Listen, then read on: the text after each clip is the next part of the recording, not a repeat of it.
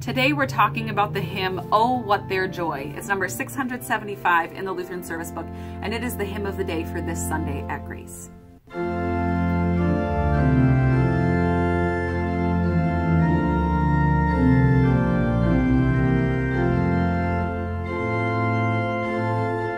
This hymn is about 1,000 years old.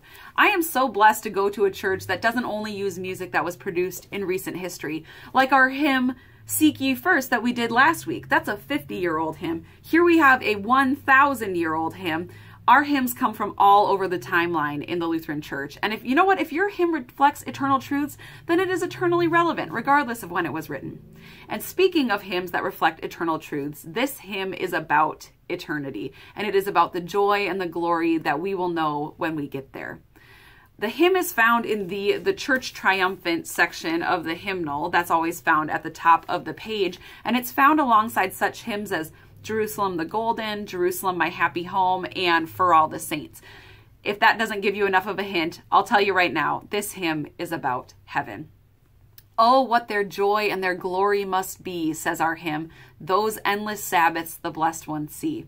These words are a 19th century translation by John Mason Neale of a 12th century text by Peter Abelard. Our translator, John Mason Neale, was an English clergyman, writer, translator. More than 20 of his translations appear in the Lutheran Service Book, so while not a Lutheran, does have an impact on this hymnody. And our original author, Peter Abelard, he was a 12th century religious figure, but he lived a life that, I am not joking, could have come straight out of a 21st century soap opera.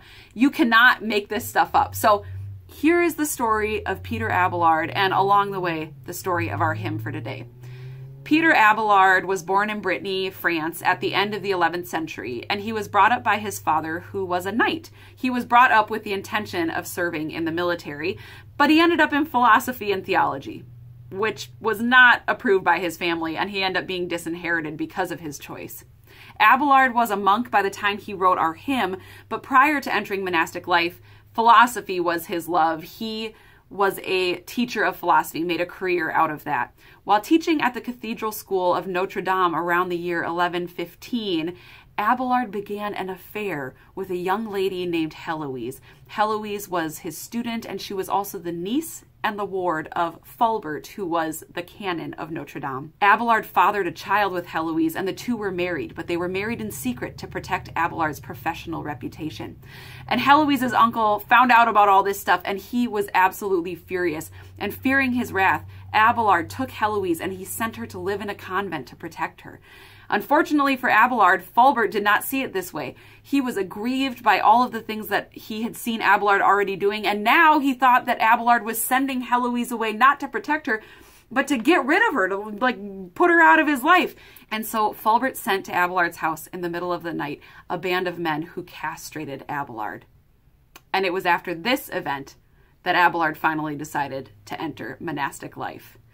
Heloise also probably, or perhaps a little bit begrudgingly, entered monastic life. She became a nun, and Abelard and Heloise would stay in touch over the years, even producing together in the 1130s a collection of their love letters and religious correspondence. And now, after their deaths, they are buried together at Père Lachaise Cemetery in Paris. Now, as a monk, Abelard held a number of posts in various monasteries, but notable to our investigations of this hymn today, Abelard was the founder of the Oratory of the Paraclete, which was a Benedictine monastery in France. While he was there, he made a 3-volume hymnal for the monastery, and it is from that hymnal that our hymn comes today. The hymn was in that book, or in that collection of books, rather, as an office hymn for Saturday Vespers, which is the evening prayer office. Dr. Thomas von Hegel, in the Lutheran Service Book Companion to the Hymns, writes that Abelard located this hymn in the evening of the world with an eye to the approaching heavenly morn. 4 of the original 7 verses are found in our hymnal, and they look ahead to what life eternal will be for those who die in faith. Crowns for the valiant, to weary ones rest, says verse 1. Joy and peace forever abound, and all things prayed for are received, says verse 2. And in verse 3, no trouble, no distraction, just praise. The whole thing ends with a verse of praise to the God who will bring us to that blessed day. And that verse has a little delta, that little triangle at the beginning of it, to signify for us that we are going to stand and sing that final verse in reverence for the triune God.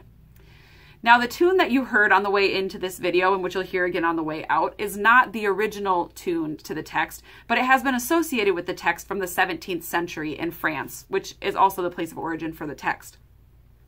The name of the tune is the first line of the text in Latin, O quanta qualia, and the tune is also reused in the LSB for hymn 520, Stars of the Morning So Gloriously Bright, which is a hymn for the feast day of St. Michael and all angels.